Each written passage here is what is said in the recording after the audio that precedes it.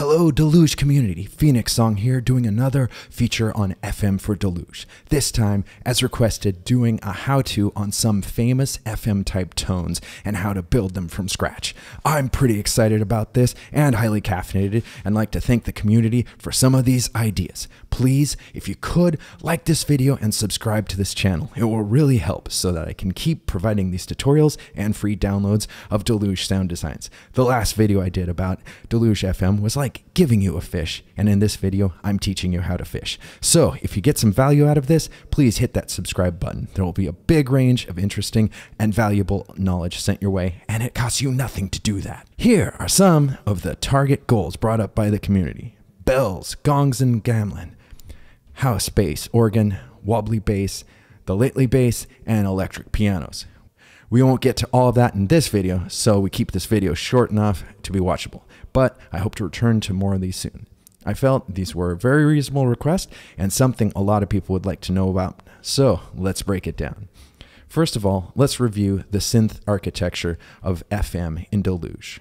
As you may know, Deluge does not have a 6-op FM engine, so we're just going to have to get creative on some of these and not do it in that standard DX way. Here's the diagrams that come straight out of the Deluge official manual. 2 carriers and 2 modulators, 2 envelopes, and 2 LFOs that you can use creatively. In a typical FM with a 4-op or 6-op, every operator, that would be a carrier or a modulator, has its own envelope, and that's what makes it an operator instead of just an oscillator. And there's some other things to that too, but let's keep it like that, simple. There is some really cool things going on with the way the Deluge FM engine works. It's showing a lot of different algorithms that the Deluge has. The Deluge only has about 2 different algorithms because these are all just not using some of the carriers and modulators. And so this one right here and then this one right here are basically the only algorithms that you have. But there's so much you can do with them, so I'm not trying to dog on it. It's just, it is a powerful tool, and you can definitely get a lot of tones out of it. So why is that? Well, you can see each of the carriers or modulators has this little loop here, and that means it has feedback going on. So say on the DX7, you'd only have one of the operators would have a feedback loop on any of the operators. But Deluge, all 4 of them have that. And so I'll be able to show you in a little bit here, that means each of them can be mutated from a sine wave into basically a saw wave. And I'll try to show you that, and that's why I brought in this oscilloscope type program here.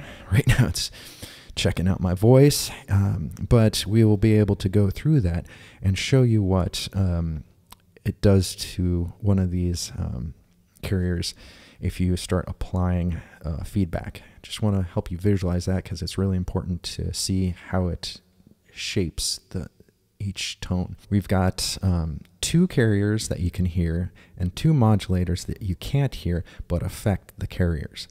And so some neat things that Deluge does is you only have 2 envelopes, that's okay, but you get 2 LFOs. That's something you didn't always have in typical FM engines. So these can be applied in different ways to all of these at the same time and in different ways. So you've got a lot of options, and one cool thing I've done in some of them is used LFO and random on the amount of feedback on each of these over here. It sounds really cool.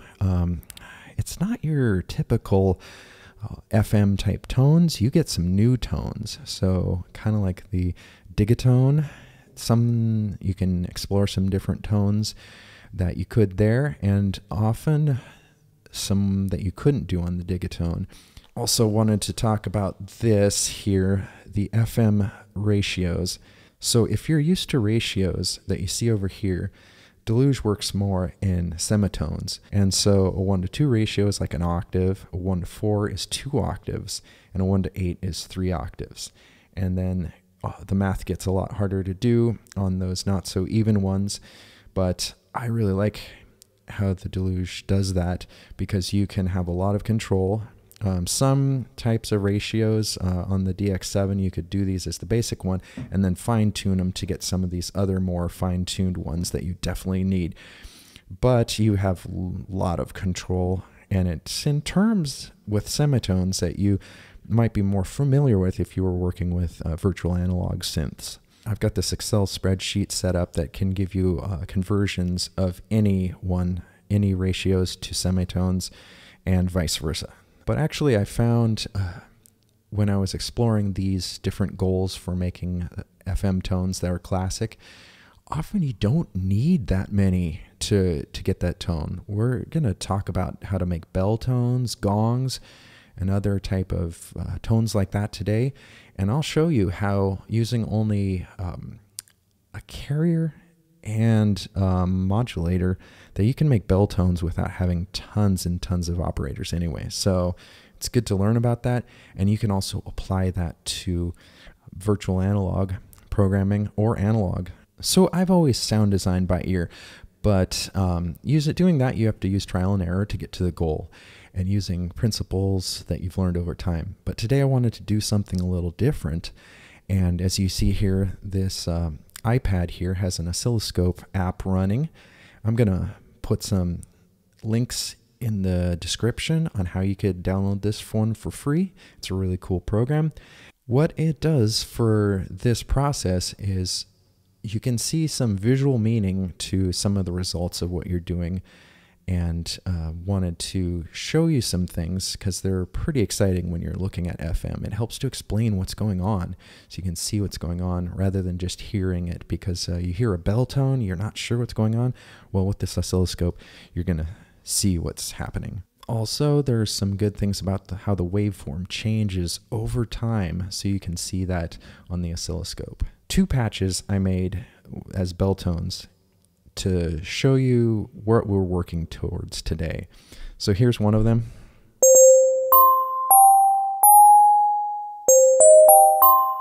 And down lower so you can see the waveform. Isn't that cool? So you can see what's happening with the FM and the envelopes. It starts as a more harmonically rich wave and then mellows down into a basic sine wave. So you can see the wiggles within the wave, and that's the FM, because we're working with sine waves here mainly. And so it starts out really with harmonics and mellows into a standard wave. Sorry, my voice is coming in here too on the oscilloscope. Yeah, higher up you're not going to see it, but on the mid notes to the low notes, you can really see how the FM is working here. Wow, that's awesome. And here's another bell tone we're going to be working towards today. The classic tubular bell sound. Top Gun. This is found on some of the original factory presets from Deluge, but I started from scratch and used some reference points to do it because I liked the preset, but I wanted to start over from scratch so I could explain it. But also I think I've come up with a slightly better tone here that sounds more like the original tubular bell sound that we've all grown to love.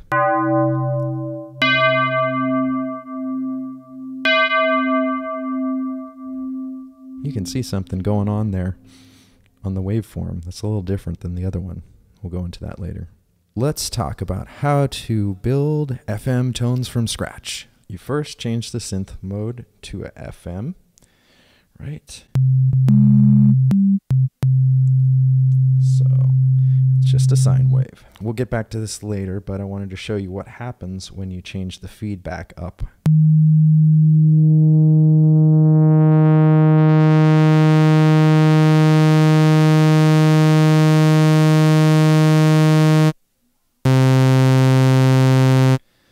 So it's kind of a lot more like a saw wave. Not exactly, but you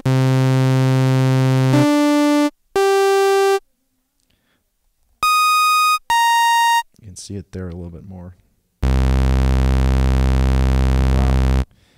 Kind of like a digital saw wave, but with a lot more interesting stuff going on.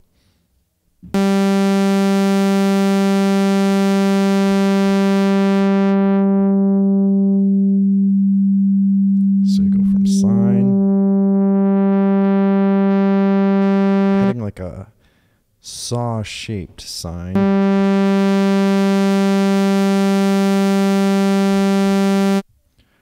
And then like a noisy saw. It's see a lot of interesting things going on there. We'll get back to how that will be useful later for various things. Okay, so we start with a sine wave. It's a good starting point for a bell tone, and then we start building on that. So as we saw before, there's a lot of harmonics at the beginning, and then it mellows into a standard sine wave type tone. So let's look at this a little bit. Part of that is obviously an envelope is used to create the attack of more harmonics, and then it mellows down as it goes. So we're going to start with that, and then we're going to bring in a little volume.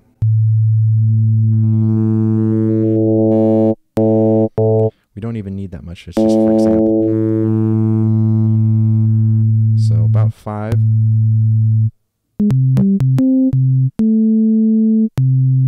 Okay, and there's this clicky noise at the beginning. So often on envelope 1 here, I roll a little bit off of the initial attack, and that takes care of the too much of that click at the beginning from sine wave something.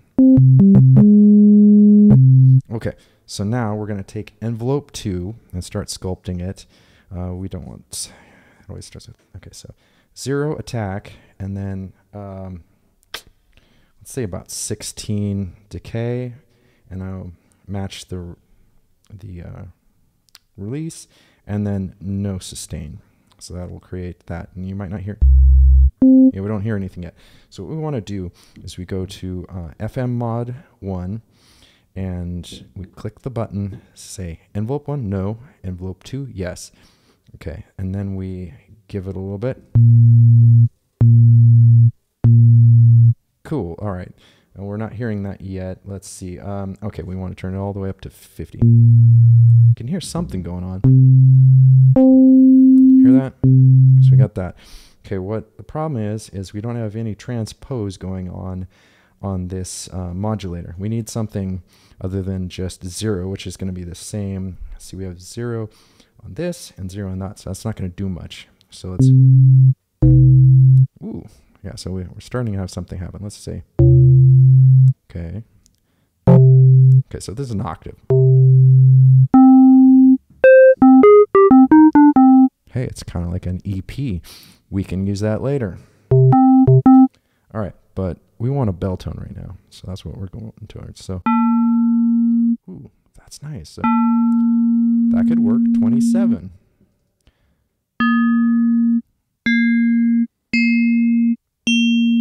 Depends on what type of bell you want, but so sometimes these odd numbers work out well.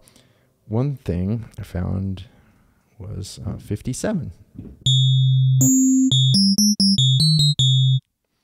Lots of harmonics way up top, way high. So let's see. 5.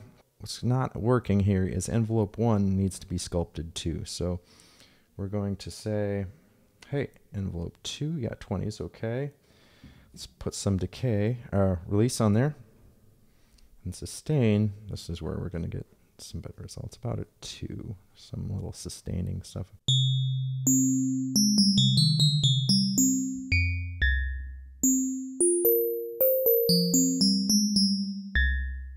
So kind of like it's in that synth bell type category right now.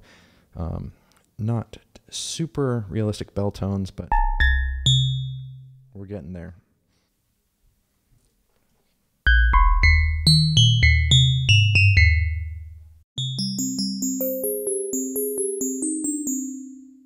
Adding a little reverb's nice to give it a natural sound without too much other things.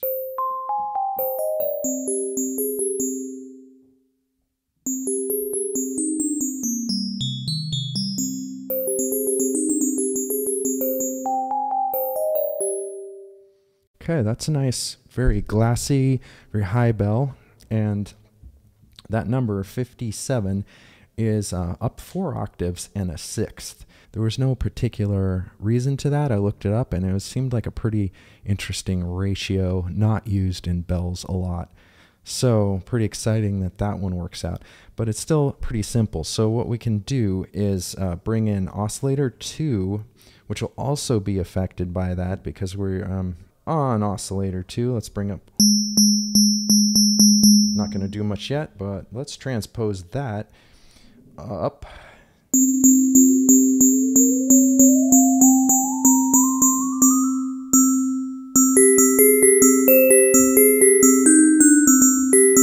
What is 28? That is up 2 octaves and a major third. So that is giving it some nice, more happy bell tones. You could make it more dissonant and darker, going down by 27, so that's a minor third. But very close. So listen around here. And nice. So what's happening is you go from a simple pleasant bell to something more like a gong, not a smashed gong, but just a lightly tapped gong.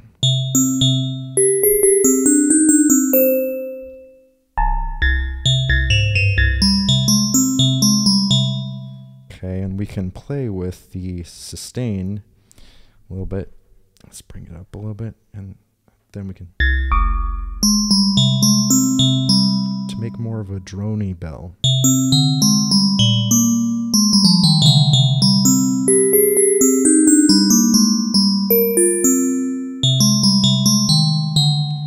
Great, so we've got some nice interesting bell tones, and this is not your standard FM recipe for a bell tone. I've looked up those and they are definitely not this.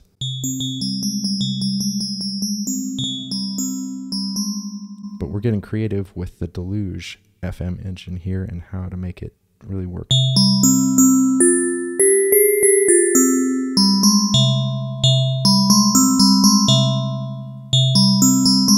Now, going back to some of those other things we talked about earlier on, the feedback. So we don't want to add feedback to these carriers. It gets way too nasty for this use case. But on the modulator, if we take up the feedback level here, we'll get some more metallic tones.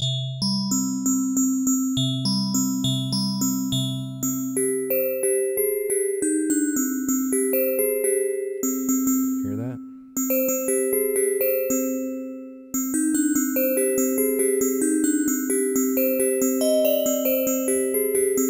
Sweet. So we are in a really good shape here. We've got a basis, and I'll share this file for this as kind of a template for many different bell tones. And so bringing up and down the second oscillator gives it more rich harmonic or enharmonic tones of a bell, and then bringing up the feedback of the modulator makes it more metallic tones. So there's about, you know, I'd say about 5 different bell tones you can get out of this as a foundation. Okay, so that last bell tone was an original sound design of mine, and I wanted to show you another way to go about getting FM sounds on the Deluge. Say you want a classic sound, like the Tubular Bells sound on the Deluge. How can you get a recipe for something like that that's been done before? You could find some on the internet. Some you have to buy as books. I've seen some of those. But other times you can find a few resources online about the general makeup of a synth tone.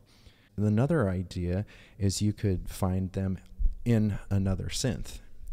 So I use the later method, so meet my Mode X. So this is a really powerful FM engine.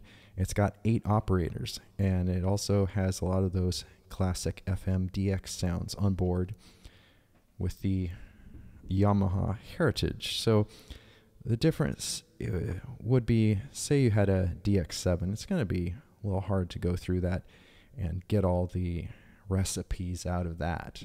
But as you can see here, my Modex has a nice touch screen here, and you can use it to get to what made up these classic sounds, show you what it is that I did to find this classic tone.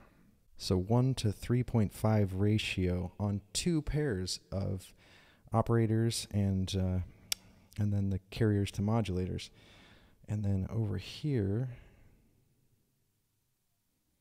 you had something else, and these ones weren't even used. So because it came from DX7, 2 of these 8 operators aren't even used. Okay, we don't have that much to work with here on the Deluge to create that rich of a tone, but we do have enough, and we do have some other advantages that the DX7 did not. Okay, so this is the one I've already built and can make it from scratch again.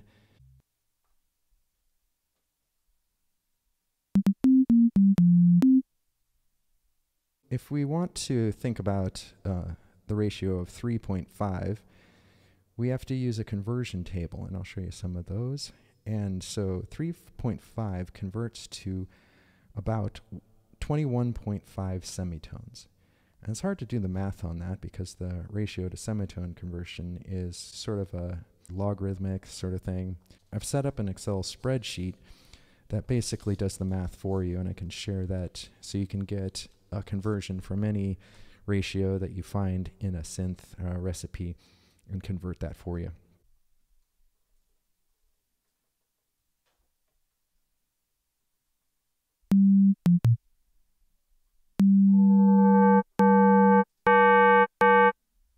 A little harsh there, but let's apply an envelope like we did before, and we'll hopefully be in the ballpark.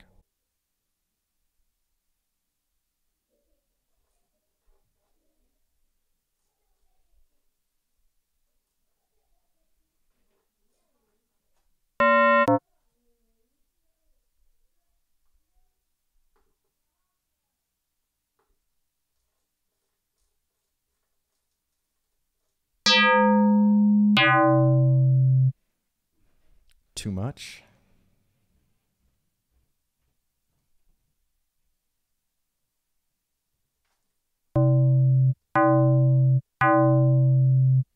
So that's the type of thing. Oh yeah, and we don't have any envelope on the, so take that back, about there, about like that.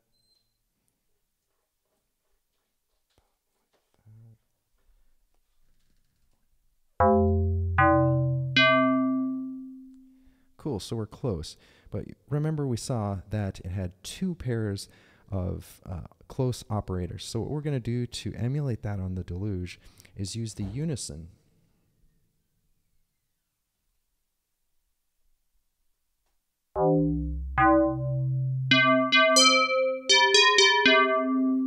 And we're really close. My original preset is a little closer, had a little more time to do it, but you see, you hear that we're getting into that sound, the classic tubular bell.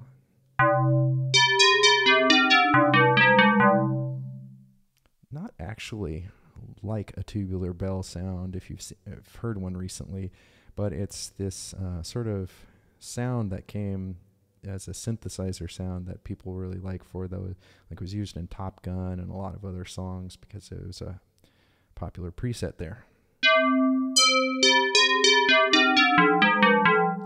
So the one I did and prepared for this, I will share that file, which is a little bit more fine-tuned for what it is. And there's a lot of things, like you could add a little bit of feedback to the modulator again to get it more metallic toned. There you go. So play around with that, and you can morph them between what you need. We can go a bit further and get the rest of that resonant tone thing, but I wanted to bring up a side point. Because some FM is simpler than really is needed to use all 6 ops to get that classic FM tone. That's why you can hear some synths like a Mini Moog, Model D doing some tones that sound like bells or guitars, etc. You don't always need all those oscillators or operators from FM to make cool tones. So I'm looking forward to showing you more of these cool creative ways to make most of those great FM tones on the Deluge with some creative methods. Please like and subscribe this channel to help fuel my ability to do more helpful tutorials on sound design and more.